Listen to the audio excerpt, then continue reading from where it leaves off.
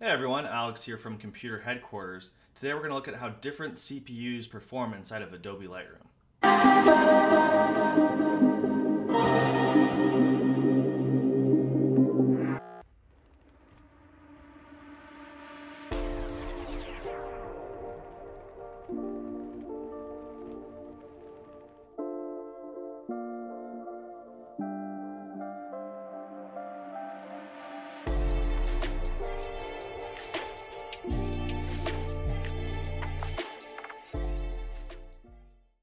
We build about 10 custom PCs every day here at Computer Headquarters, and every single PC gets pictures taken, about 12 pictures per computer.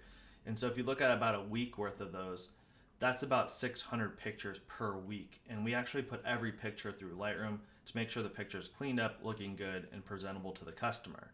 So with all those pictures going through, it's actually really important for us as a business to have those pictures being processed really efficiently, especially because we don't want an employee wasting a bunch of time when he could be working on building another computer or another project. So that's actually what got the motivation for us to make this video. It's a real thing that we wanted to know for ourselves, and we figured, hey, if we want to know this kind of information, you guys might want to as well. So we're going to look at a variety of different CPUs and what we ended up choosing. So naturally, when we decided to build this computer, we wanted to consult with Adobe, see what their recommended minimum specs are and their recommended specs are, if that makes any sense. So let's go through that real quick. I'm just going to be glancing up a little bit, looking at my screen to make sure I read everything correctly. So you can use pretty much any processor with this, but they are recommending 2 gigahertz or faster. And we did see some other things online where people were saying you want at least 2 cores. Operating system wise, everything is Windows 10. There's a Mac OS version of this, but we're not talking about that today. As far as RAM goes, they recommend minimum 8 gigs of RAM, with the recommended normal specs being 16 gigs of RAM. We did 16 gigs on all of our computers that we're testing. Hard disk space, you need at least 2 gigs of hard disk space. We had a 240 gig M2 SSD. I'm not going to talk about the monitor because you really could use pretty much any monitor, but we used a 1080p display.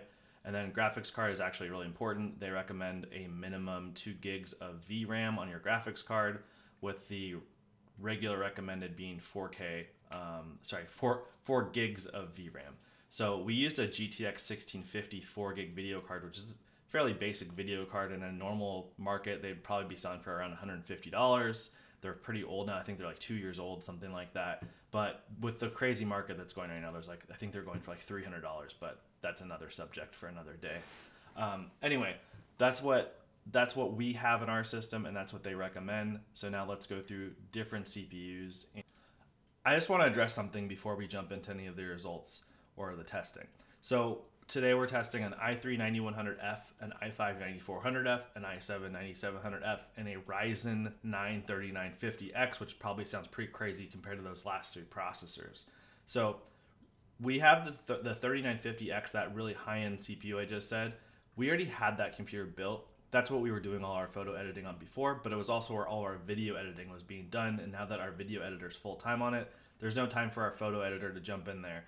So this computer, that's what it's for. And we're not going to build another 3950X type computer just for this Lightroom editing, right? So we saw this more as a challenge. How cheap could we go, and recommend to you guys as well to save the most money to build a photo just for photo editing only. This isn't for video editing. You might want to go a lot crazier if you're doing video editing, right? So that's the idea behind this. And so if you're thinking like, oh, you know, what about Ryzen 3600 or 3700X and a bunch of other Ryzen processors? They're going to be really good too, but the price is just a lot higher right now. They're not as easy to get. And for instance, the 9100F that we started with, we were able to secure one of those for only $70.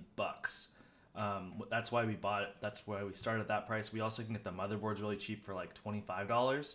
I'm not saying you can do the same thing, but that's what we were able to get. So we wanted to start really cheap, and then we wanted to stick with that platform. So we're sticking with that same platform on the 9100F.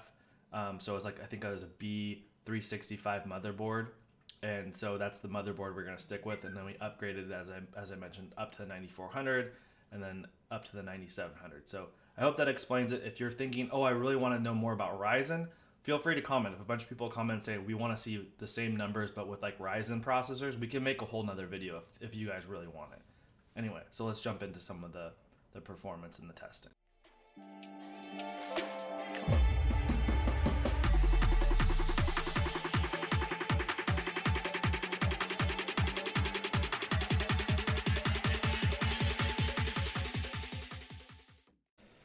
right, guys, so Derek's going to edit some photos here in Lightroom. He's got 2 photos selected. They're both of the same computer, 2 different shots of that computer, and it's a computer that has a lot of RGB. So he's going to do a lot of cleanup on those. He's going to mess with the exposure, the highlights, the shadows, the white light, and he actually checks during this, and he sees that the CPU is only being used 25%.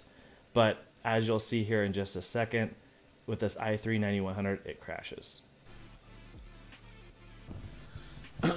So guys, I was trying to import photos from the camera and Lightroom crashed. Most of the time this doesn't happen, but if you're running on a i3 it will, definitely. Loading up Lightroom right now. Okay, so Derek's made it back into Lightroom, and now he needs to take the photos from his source SSD drive and bring them back into Lightroom. And as you can see, when you import the photos, it's a little bit slow on the i3. It's pretty slow. I guess you don't have the baseline looking at some of the other CPUs, but you'll see later that just bringing the files in, it's a little bit on the slow side.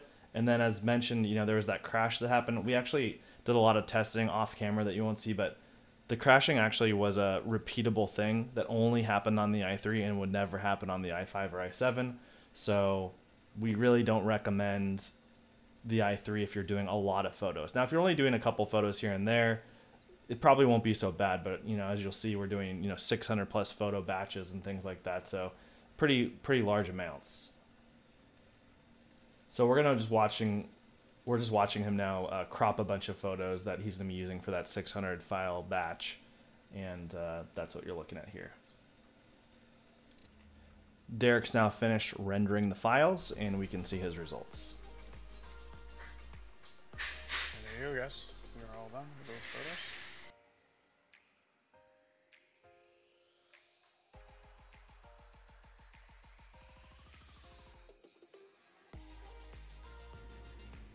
Okay, next up, as the screen says, the i5-9400F. These are a really good bang for the buck processor.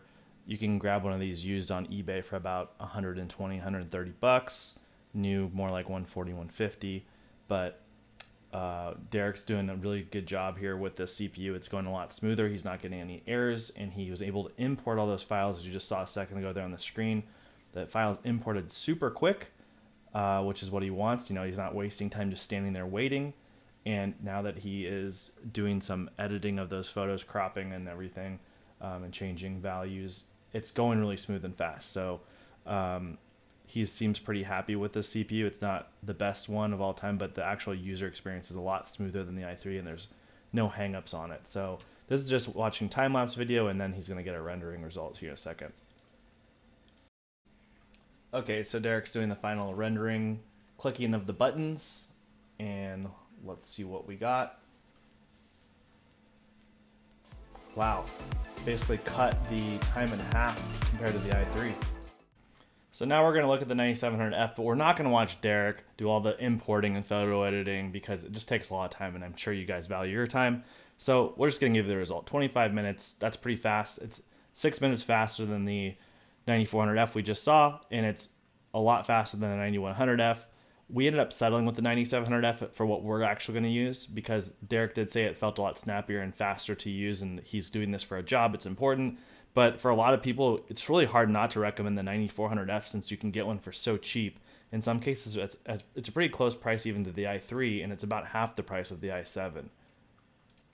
Now let's talk about the most exciting processor of the day, the Ryzen 9 3950X. We didn't show you any footage of Derek editing any of the photos with his 9700F, but we got to show you some 3950X footage, right?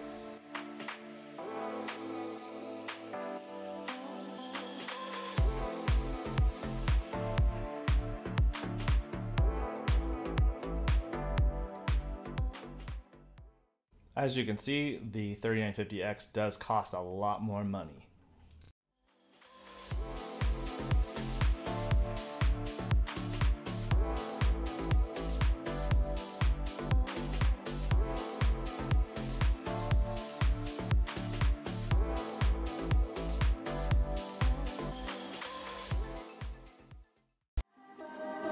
you.